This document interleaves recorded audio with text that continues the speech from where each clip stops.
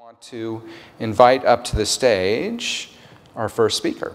And it is an absolute honor. I think you're going to find it to be a real treat to listen to Dame Ellen MacArthur. This is a room full of really remarkable people, but I'm pretty certain that there are very few, if any, people who have sailed single-handedly around the world. I haven't, that's for sure. That took her 71 days. And you know, that's the kind of accomplishment, and I think Ellen was the youngest person to pull that off. She would have had many reasons simply to celebrate that great success. And yet, it actually was a journey that changed her way of viewing the world, and which is really remarkable and really important. So people always say that sustainability is a journey. In fact, Ellen experienced a journey that led her to understand new ways of thinking about sustainability. And she has devoted her life ever since to advancing an idea that really could be a fundamentally new model for everything we do. That's a big job that makes sailing around the world sound fairly easy, in fact. She's advanced the idea of the circular economy, and she's popularized this. She's brought 100 companies to the table, the Circular 100, who are committed to seeing how they can change their business models in light or in concert with this thinking. And the core of the idea is that we can use our business processes to restore the environment and not extract from the environment. It's not simple to do, but it is potentially a revolution, and one that will enable us to accomplish our shared goals much more quickly and much more powerfully. And I think you'll find that Ellen has a clear and very compelling vision, and she is someone that we will all benefit from listening to. And so I would invite Dame Ellen MacArthur to the stage.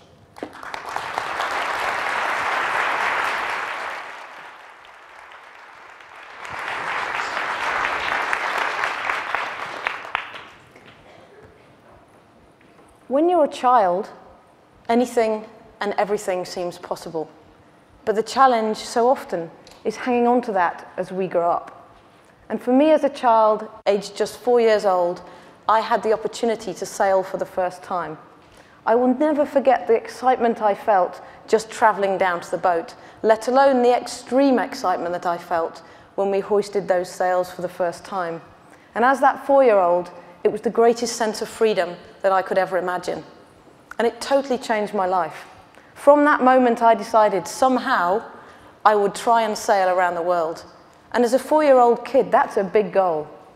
Because I grew up about as far away from the sea as you can possibly get in the UK, which admittedly is not as far away from the sea as you can get in the US. But it was a long way away.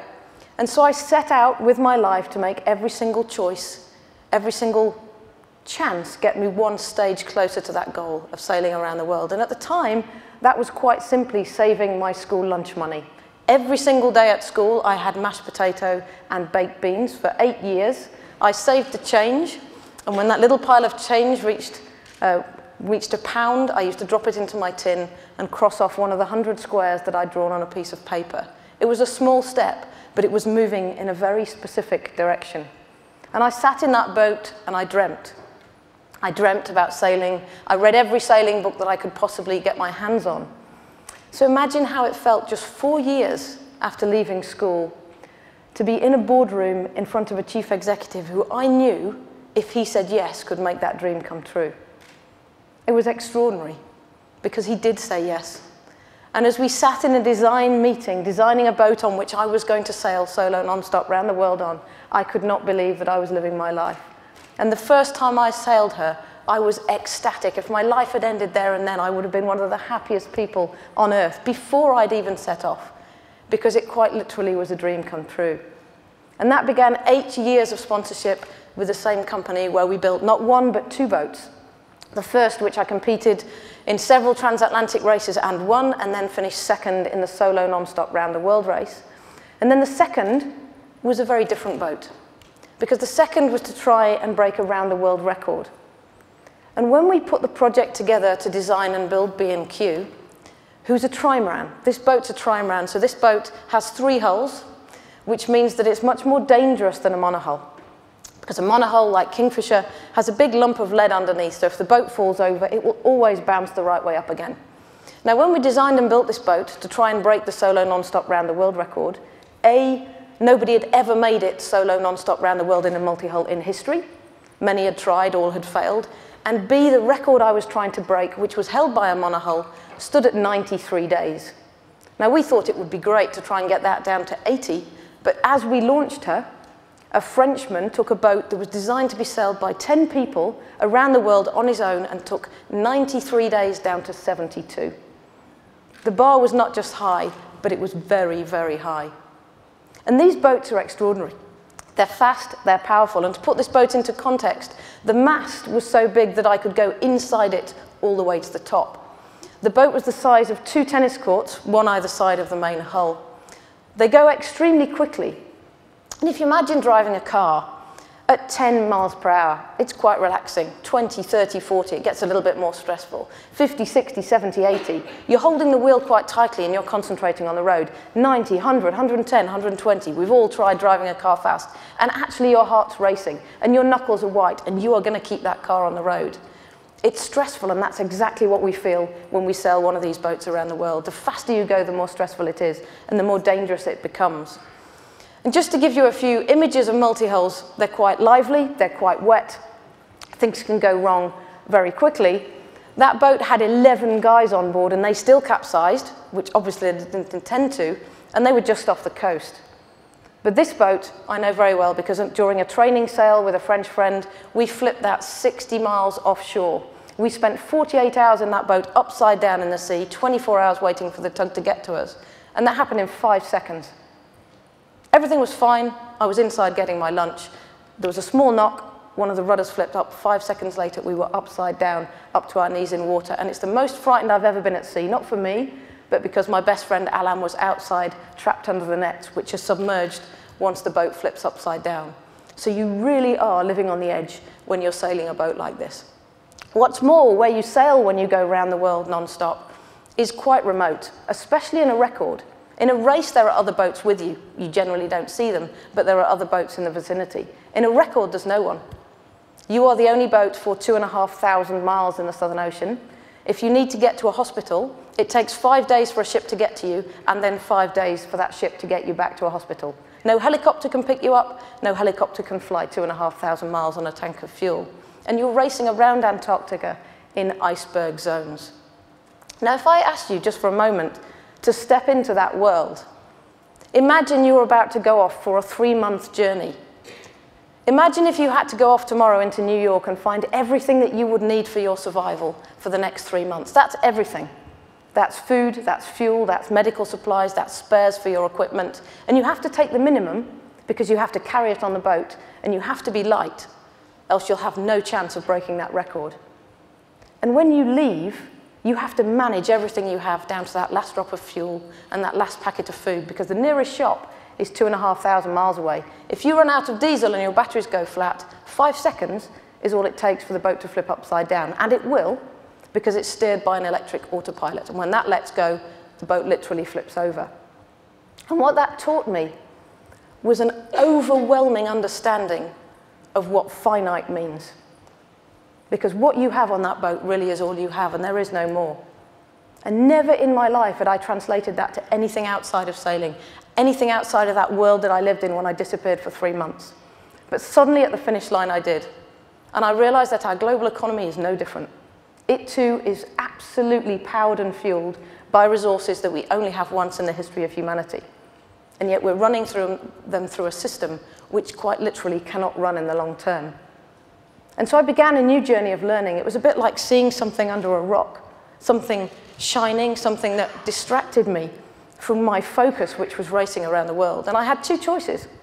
I either put that rock firmly back down and carried on with my dream job of sailing around the world, which I wanted to do forever. It's all I'd ever wanted to do. Or I put that rock to one side and I began learning. And that's exactly what I did in 2006, 7, and 8. I started to speak to experts, economists, chief executives, scientists. How does our economy function? How does it work? What goes in? What comes out? Where do the materials flow? Where does the money flow? What does this big global space look like? And you start small and you end up big because we're part of one huge, great global economy. And one thing that really struck me as being so important to our economy was energy. Of course, there's energy powering the lights in this room here today, allowing me to speak in front of you all in a room that would otherwise be dark. And coal was a subject at the heart of energy in the United Kingdom, and I went round power stations, visiting them, seeing how they work. This was taken in the burner of a coal-fired power station, which when lit gets to 2,000 degrees. Clearly it wasn't lit on that particular day. And coal was fundamental to the UK economy, and it was fundamental within my family, because my great-grandfather was in fact a coal miner. That was him. He spent 50 years of his life down the mines. And when you see that picture, you see an image of the past. It's black and white. Nobody has trousers with a waistband quite that high in this day and age, nor perhaps is it likely to come back. But you never know. But actually, that man in history, which is what we see on that screen, was alive within my lifetime, because that's me with my great-grandfather. And by the way, they are not his real ears. They're his Spock ears he put on for his great-grandchildren. And I remember him very clearly because we were very close. I remember him talking about his life down the mines, the fact that he used to work down the mines with ponies. And when the pit ponies finally retired, they would live around the mouth of the pits. And the miners who'd worked underground with them for many years would save them the crusts of their sandwiches and give them to the ponies when they left from their shift. I remember that was like it was yesterday. And yet on this journey of research, one of the places I went to was the World Coal Association, just to see what their thoughts were on how many years of coal was left. This was several years ago now. And I remember going to their homepage. And there in the middle it said, we're not about to run out of coal, but we've got about 118 years left. And I remember thinking, well, that's more than oil, or the predictions at least. And that's well outside of my lifetime. But then I did the maths, and I realized that my great-grandfather had been born exactly 118 years before that year. And yet I sat on his knee till I was 11 years old. And you realize it's nothing. It's barely a lifetime. And it was learning that made me make the decision that I never thought I would make in my life, ever, which was to leave the sport of solo sailing behind me and focus on what I'd just learned was a much greater challenge, the functioning of our global economy. And you learn very quickly, it's not just about energy, but it's also about materials, metals, plastics, polymers. I remember seeing this 2008 New Scientist report, looking at how many years of whatever was left. And I remember seeing tin, zinc, silver, around 30, 40 years. Indium, 13 years. Uranium, 59 years. And none of these figures are accurate. None of these figures we can say exactly how many years that we have left. But we know one thing is for sure, that those materials are finite. And what we've seen is not just a small increase in consumption of those materials, but a fast one. Those lines point to the speed of increase, and one thing is for sure, based on finite materials, that line cannot go vertical. And what we saw as a result was that we'd had a century of price declines effectively erased in 10 years. This was the 2010 GMO report that looked at the price of commodities. And suddenly you begin to see that in a world with 3 billion new middle-class consumers coming into the global marketplace, with more and more pressure on these resources as those countries who have very much the right to develop as we have, they need those materials. And what I realized was, ultimately, when you put this into context, there are quite big figures when it comes down to industry. Between January 2011 and January 2012, the average EU car manufacturer saw a raw material price increase of 500 million euros in 12 months. Just like that. They can't pass that on to the consumer. So they lost half their operating profits in just 12 months. These are real figures that affected real businesses. And when I spoke to the experts and the scientists and the economists, especially actually the chief executives, and we looked at, so what's the solution? We're faced with finite materials. We're seeing more volatility than we've ever seen before in raw material prices, and we've seen this century of price declines erased in 10 years. So what are the solutions? And so much of the conversation at the time was around efficiency. What we have to do is be more efficient with our use of resources. For example, let's make a vehicle using 10% less material every year and 10% less energy every year. Then we're more resilient from that volatility of prices. But if you pan that out, over 10 years, if you use 10% less every year, does it mean that in 10 years you're making no cars with no industry, with no energy, and with no employment? Is that the solution? Of course, it's vital in the transition to be efficient. But what fascinated me was in the transition to what? And that was a big question, because our entire economy seemed to be a little bit stuck in its linear form, in that when you pan that out and you take that forward, what can that solution look like? I was that kid with the goal of sailing around the world. Surely there was something that we could really aim for. And you could define that current economy that we live within as a very linear one, where it's powered by taking something out of the ground, making something out of it, and then ultimately throwing that product away. And yes, we recycle some of what comes out of the end, of course, but we get the best we can out of it. It's never designed so that we can do that. It's incredibly linear by nature. And what struck me was, even if I and everybody I knew, and in fact, let's say all of us within the world, could change everything that we could within our lives to try and help to be more efficient with our use of resources, we still wouldn't solve the problem, even if we all stayed at home. Because the system within which we live is not designed to run in the long term. That linear economy, no matter how efficient you make it, will still fall off the end, because it's a system that runs in a straight line. And then on this journey, I began to meet people who thought in a very different way. A Welsh education expert, a Dutch CEO, a German scientist, Michael Braungart, people who really thought about things differently. The Dutch CEO ran an industrial carpet tile business. And he said to his entire workforce, I don't want to build a carpet more efficiently. I want to build a carpet tile that's made to be made again. I want to design it for disassembly. I want to be able to recover all the materials from it. So actually, I'd rather lease it than sell it. Because we're going to build a machine to disassemble this carpet tile. We'd like them all back. We'll put them through the machine. We'll take the yarn off, and we'll depolymerize and repolymerize it. We'll take the base and we'll melt it down, and we'll turn that into the base of the next carpet. And actually, we'll use entirely renewable energy by 2025. It was a totally different way of looking at the way his business functioned. He restructured the entire business, not just the design of the carpet, but the delivery mechanism, the reverse logistics, the marketing, everything shifted. That's an industrial polymer, that's a plastic, that's material that can cycle within what you could call the technosphere, plastics, polymers, metals. What if cars were built like that? What if buildings were designed like that? So by intention, you could recover all the materials within them at some stage in the future. So you could keep the products themselves, the materials within them, or the components within them at their highest value at all times.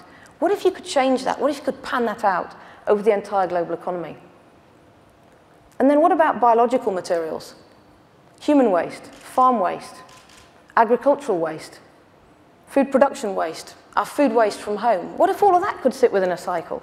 What if all of that could be biodigested? What if that could re-enter the soil as it always has done for billions of years? What would that look like on a big scale? We used to do that. We did that for billions of years. And then suddenly we stopped. We broke that cycle of the flow of materials. And you could call this a very different type of economy, a circular economy, one which by design, by intention, can run in the long term.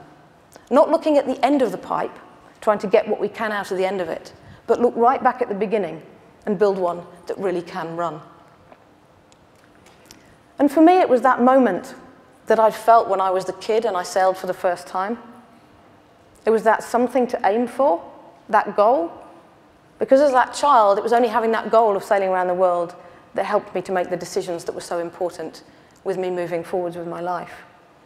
And so it was with that goal of the circular economy that we launched the foundation in September 2010 with the sole goal of accelerating the transition to a circular economy. We chose at the time to work in 3 areas, to work with business, because we believed business was fundamental to the change and was a great accelerator to help this idea to scale.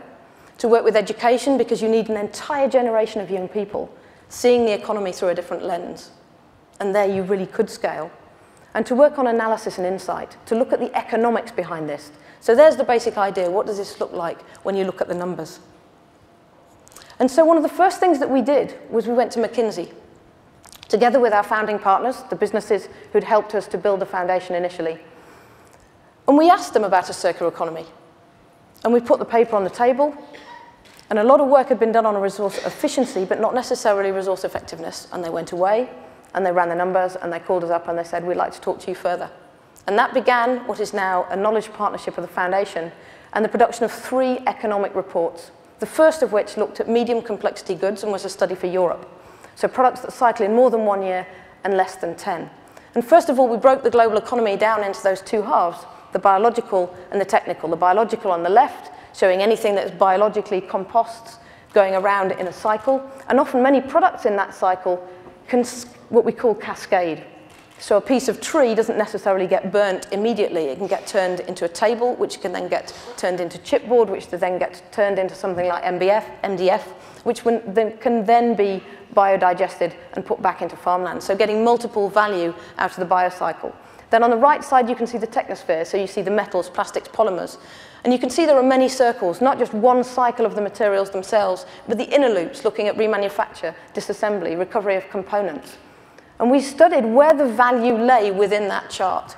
And we asked McKinsey specifically 3 questions. Number 1, does the circular economy have the potential to decouple growth from resource constraints? Number 2, is it profitable for business? And number 3, is it good for the wider economy? Does it bring value to the wider economy?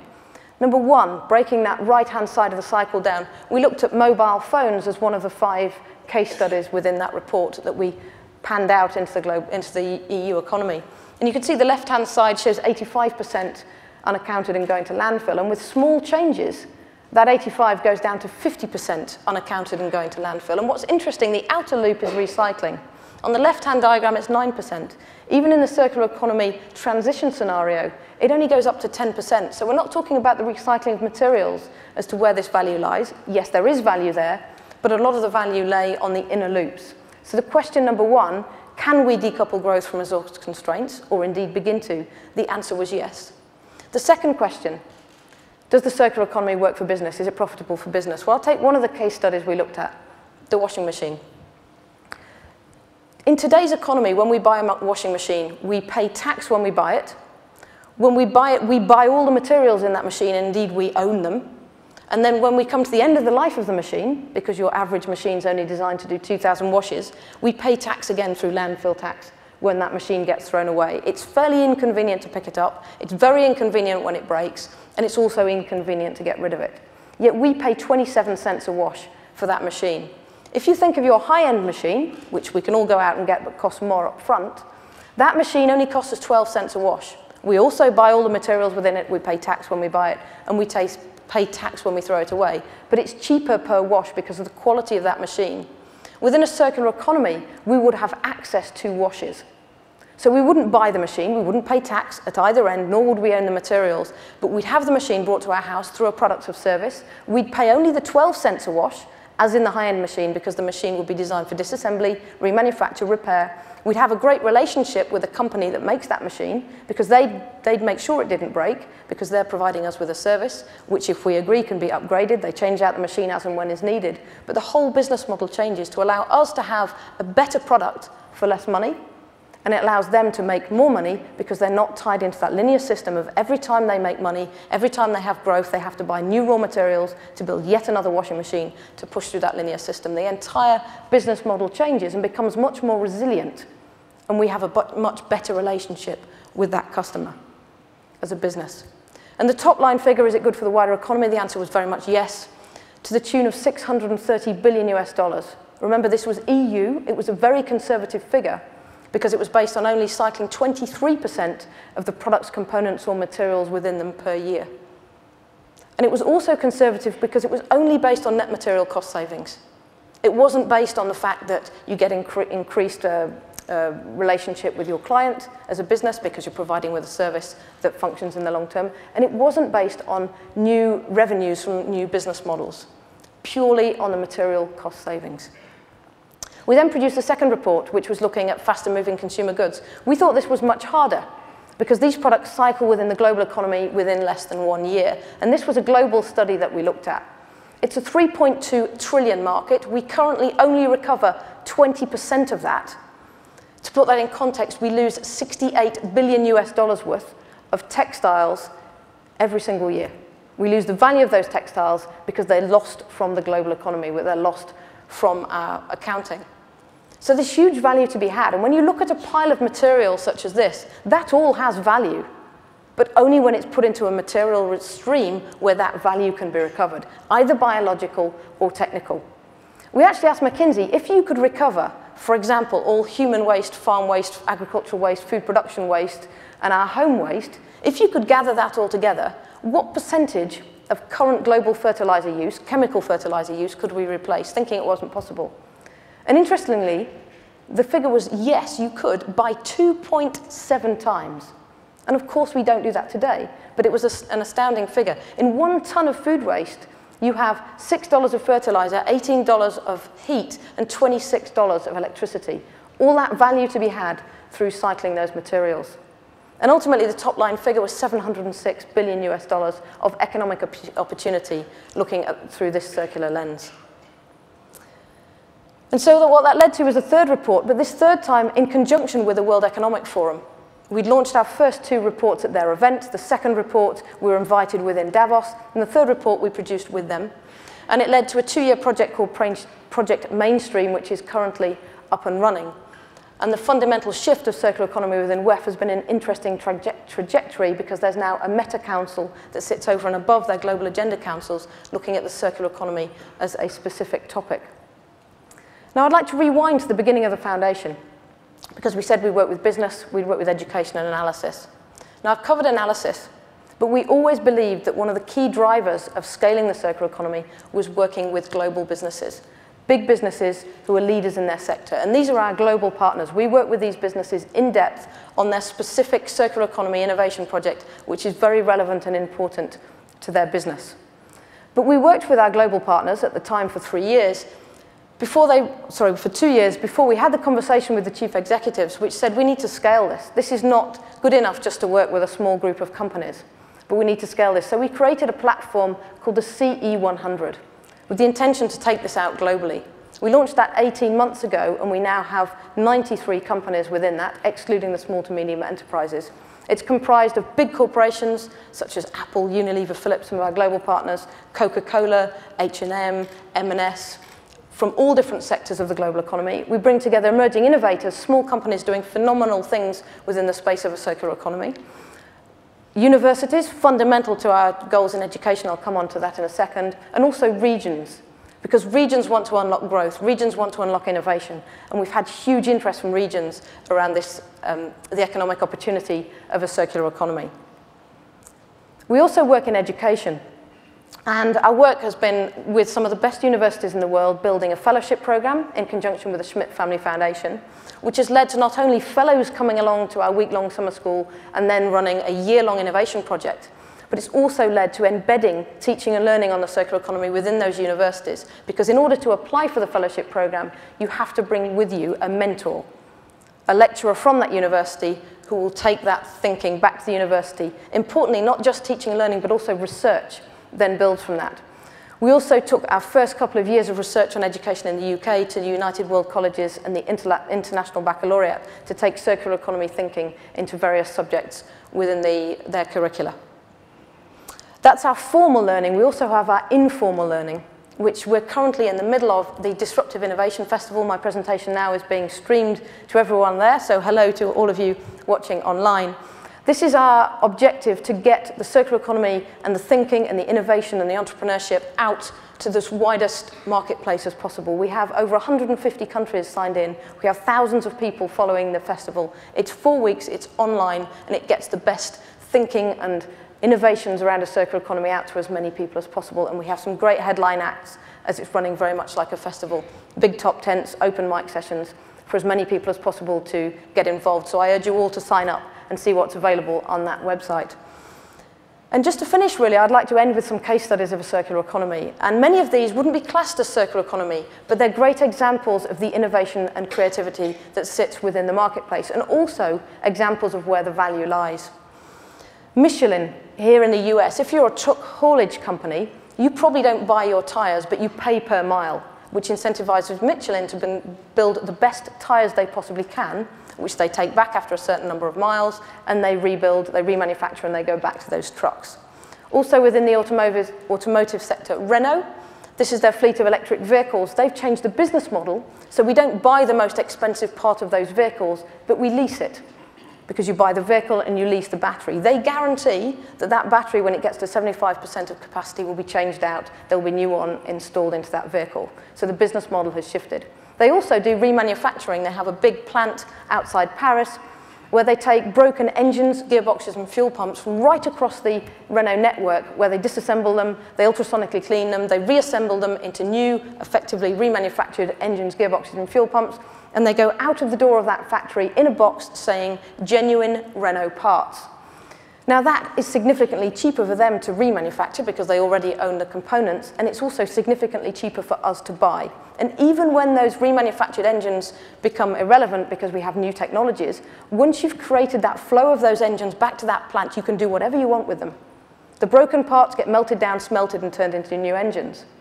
But it's creating that flow of materials in the form of engines, components, or the materials that sit within them. And those remanufactured engines only have 25% of the embedded energy within them when you compare that to a new engine. So the entire energy system shifts within a circular economy when you look at those inner loops of collecting, resale, and remanufacture. Ricoh, printers and photocopiers, exactly like Renault, remanufactured, back out the door, same warranty as a new one, significantly cheaper to us. They make significantly more profit on those particular models. Innovations such as threads on a bolt which dissolve and disappear in a certain liquid at a certain temperature so you can disassemble things more easily. Circuit boards the same, so they automatically disassemble, and this has been designed to do this, but there are new innovations whereby we can disassemble circuitry within certain fluids, so we can disassemble components today with current technology, and we can also then disassemble the materials from those components if those components are no longer needed. We also have different business models. This is a company called Turn2 in the Netherlands, and they provide you a service of light through working with Philips, and you pay to have 400 lumens at desk height. They work with Philips, Philips build the lighting, Philips pay the electricity bill, you're provided with a light, and when they have more innovative technology that uses less energy, they automatically change it out because it's in their interest, and then it goes back into their system so they can disassemble it, recover the materials, and put those into the lights of the future. The whole system shifts. The whole business model changes. It drives innovation within those companies. Mizuba Mobile, they buy our old phones. What's new there, you would think? They started to take the margin from the mobile phone contract suppliers like AT&T. We would get our phone through our mobile contract, and then ultimately, at the end of that contract, we keep it, and then we get an upgrade. But that margin was being lost. So these guys started buying our old phones, which they did very successfully. Then the service providers themselves realized that actually they could get that margin. So they then started to change their tariffs. This is Vodafone Red Hot in the UK, where you get a performance contract, you get a brand new phone every year, you get the top technology, you get fantastic service, but at the end of that year, the phone goes back to Vodafone. Who cares? When the iPhone 9 comes out, who wants the iPhone 8? What we need is the ability to use that tablet. It just means that that product can flow back in. Currently, are they designed so that they can be remanufactured? Not all of them. Some are to a lesser or greater extent, but it's creating that flow of materials through the different business model. Dissolvable plastic bags. This is a bag designed by Puma. You put it in warm water, you stir it around, you can tip it down the plug, you can put it down the sanitation system. There's no problem because it's designed to fit within the biocycle. It can never be waste because it's designed to biologically compost. Another example would be Splosh. This is a service in the UK for cleaning products. You go with Splosh, they provide you with a box of bottles. They arrive in your house or in your business. With them comes a set of cartridges. They call them slugs. You can see one in the picture. You put that in the bottle, you add warm water, you stir it around. The case of the slug totally dissolves within the water. You use the cleaning product, which is biologically non-toxic and decompostable. And then the bottles themselves, when they come to the end of their life and there's a better shaped bottle, they are also made of a material which can be totally cycled. They're made of PET. So again, a very different system. And when you need replacements, you don't go to the store in your car. They come through the door in a compostable cardboard tray. So the system changes, not just the design of the product. And Eben Bayer here actually in New York State with Ecovative, he's designed a way of replacing styrofoam by growing mycelium. So effectively using waste from farm food production, he mixes it with mycelium, which is effectively a form of fungus, and he grows packaging. Crazy idea, you may think, which started in his lab at school, but he now has Dell and Steelcase as two of his major clients, and he is now on price parity with styrofoam through really thinking differently and driving innovation. And it's true to say that shifting from a linear to a circular economy is a massive challenge, but it's also a massive opportunity. We've proved the economics, there is a huge economic opportunity, but still to put that in place, as Aaron so rightly pointed out, it is a big step. But when you think whether things are possible or not, or when you think whether we can transform just that far, I always think back to the life of my great-grandfather. What happened in his lifetime? When he was born, there were only 25 cars on the road in the entire world. When he was 14, we flew for the first time in history. He remembered that. He talked to me about that. When he was 40, we built the first computer. Many said it wouldn't catch on, but it did, and in just 20 years, we turned that into a microchip, of which there will be thousands of in this room here today. 10 years later, the first mobile phone. Wasn't that mobile? Certainly wasn't a smartphone. But what it's enabled is different infrastructure to be invested in countries as they emerge, which has been at an entirely different cost from the cables that we have in the ground in this country. And as my great-grandfather left this earth, the internet arrived. There is no doubt we need transformation. But if ever there's a time we can transform, it's right now, because we can have an idea in this room, and it can be anywhere in the world, quite literally within seconds. But when we talk about vast transformation, we need a direction of transformation. And I believe through the work that I've done with the companies and on the analysis around the circular economy, that it really does give an innovative framework that can inspire and give direction to that transformation. Thank you.